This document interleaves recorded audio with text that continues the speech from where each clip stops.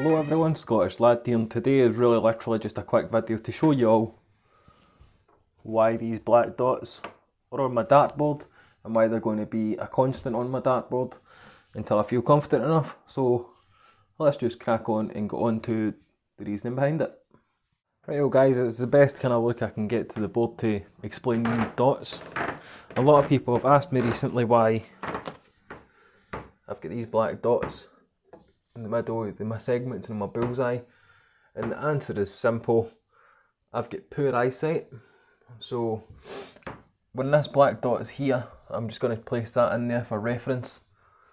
If I get one like that, it's going to give me the black dot underneath to aim at, rather than obviously something different.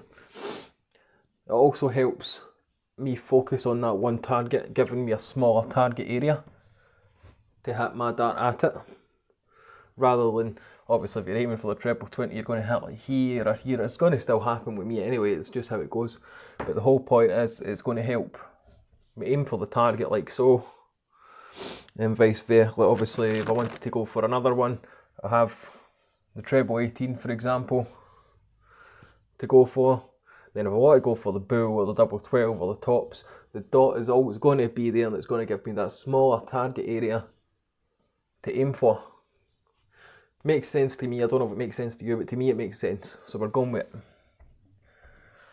But I'm not going to bother throwing or anything in this video, it's just a kind of quick one. So the doubles have all got it all the way around, the trebles have got it, the bull's got it. I didn't bother doing the outer bull, shouldn't have really done the bull because I never hit the bloody thing, but the black dots are there to help me focus on the target, and it really is as simple as that.